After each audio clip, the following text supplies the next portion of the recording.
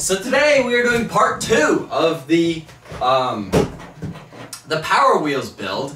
Now, yesterday I uploaded part 1 and a lot of you guys had really good suggestions on what to call this thing. One of them in particular was the Grave Ninja. That's the one I like. So what I'm gonna start calling this thing the Grave Ninja 650. That is the official name for now until we can come up with a if we can come up with a better one. But for now, let's call it the Grave Ninja 650. I really like that name. So in this video, we're going to be starting to disassemble the body, cutting it in half, and figuring out how long it needs to be, and figuring out the seat and all the frame that we need to build inside of it, and figuring out the front hubs. I'm working on the front hubs and all the suspension and how we're going to do all this stuff. So I had to take a short break from this to start painting the VF1000 buggy. That's all the blue things that you see hanging behind me. So you know, now that we've finally got a first coat on that, we can start working on part 2 of this. So anyway, let's get started.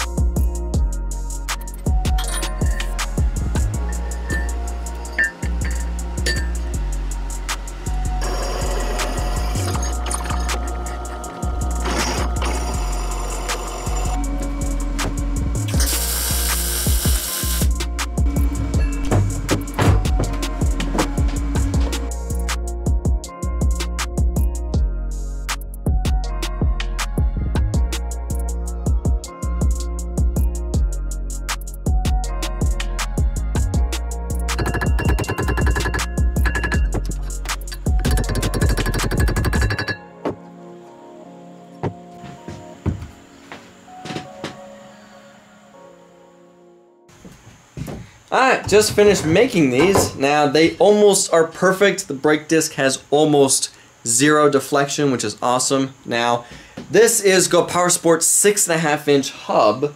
I know they don't sell them for the bearing style. All they sell is the 6.5-inch with the 1-inch bore. That's why I had to make these from scratch. Now I have read in the past, you guys have been asking me in the comments where to buy something like this. I haven't replied to any of those comments just because I don't know where to buy something like this. That's why I had to make these. Now that I had to make these for myself, now that I know that I can make them, and I have enough material to make at least a couple dozen of these things, let me know in the comments below. Should I start making these things and selling them on eBay? Is this something you guys are interested in buying and you just can't find it? Let me know. I can make two different styles of these. I can make ones with the brake disc and ones without. I'm not sure how much I would have to charge for something like this, just because these two right here, they took me around a day and a half to make these, but most of that was having to figure out all the dimensions and stuff like that. Now that all that stuff is already known, maybe it's going to be a little bit faster to make maybe like a dozen of these things at a time. So let me know in the comments below. Is this something you guys are still interested in buying? Should I start making these things and selling them on eBay? Let me know in the comments below. We interrupt this regular scheduled program to bring you an unboxing video. What did I buy today?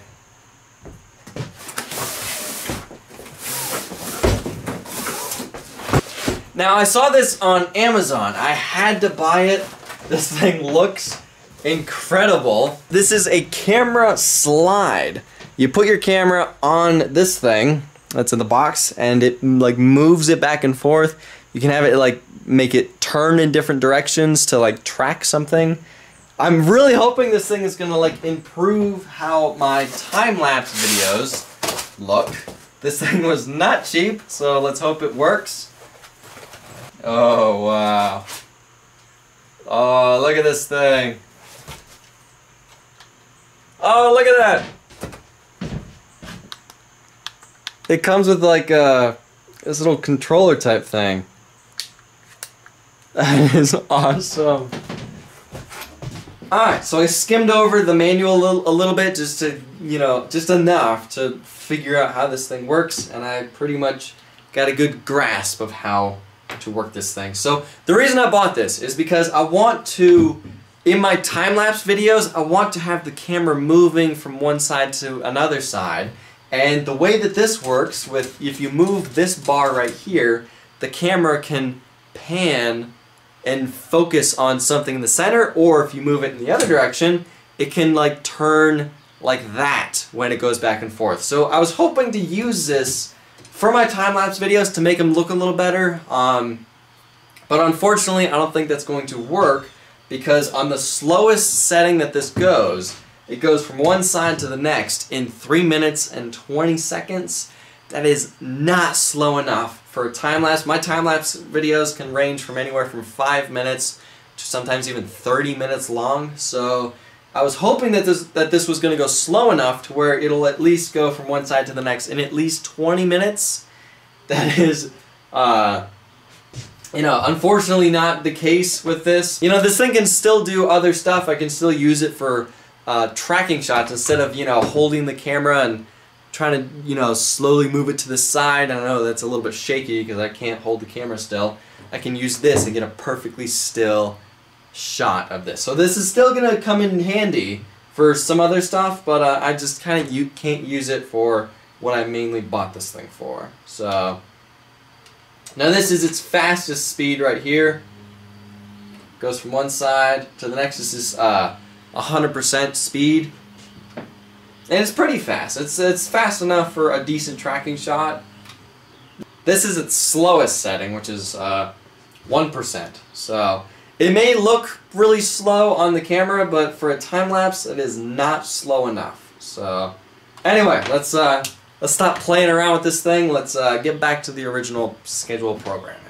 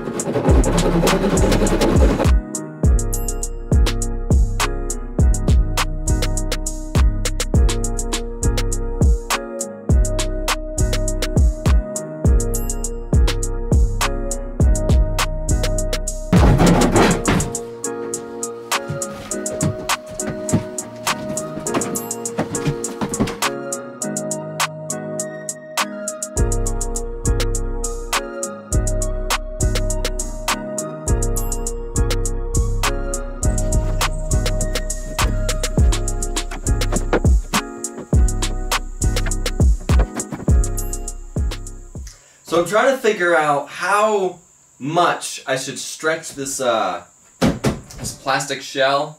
I don't want to do it too short, because too short you're gonna be crammed in here. Too long it's gonna look weird. So I think right about here should be good. All right, let me get off this thing before I fall. Let's say 10 inches. That should be good. Alright, so before we can start on the frame, we first need to figure out how we're doing the suspension. Let's start on the rear suspension. That's going to be a little bit easier than the front. We need to mount this stuff to the rear axle. This is the sprocket off of the Kawasaki Ninja. This is what we're going to be using for the rear axle. This is the front brake disc off of a CBR 600. It's a little bit big, but it's what I have, so let's go with it. It's also going to be, you know, good enough to where it'll have some decent stopping power for what we're doing. So we need to build some hubs, so therefore we're going to attach this stuff to the rear axle. These are hubs from Tractor Supply. I already cut out these 2 pieces of plate. This is a 1/4 inch plate. We're going to be drilling a giant hole in here and then welding these onto here and then turning again. So therefore we're going to attach this stuff to the hubs, and then we're going to attach it to the rear axle. So let's start milling and turning and drilling and all that fun stuff that I love doing.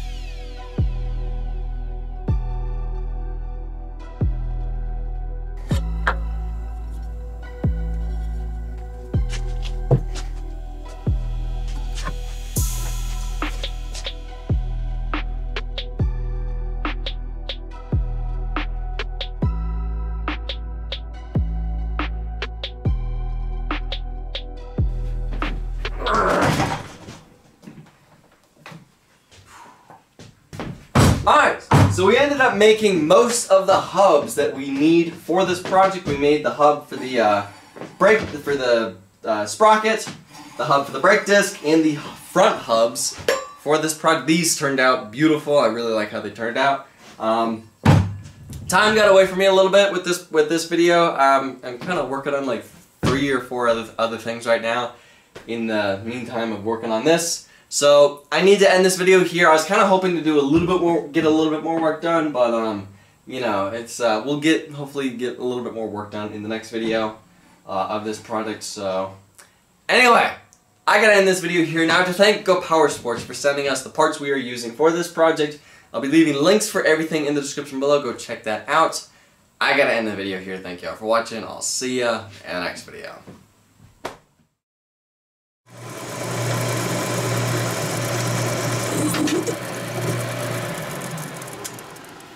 Whoops. That is not planned. Well, mess this up. First of all, I did that mistake right there. Thought I could cover it up with weld, but nah, it's not gonna work. Second is I kind of overdid this bore a little bit, so it's just a tad bit too loose. So yeah, that's a scrap part. Let's make it again.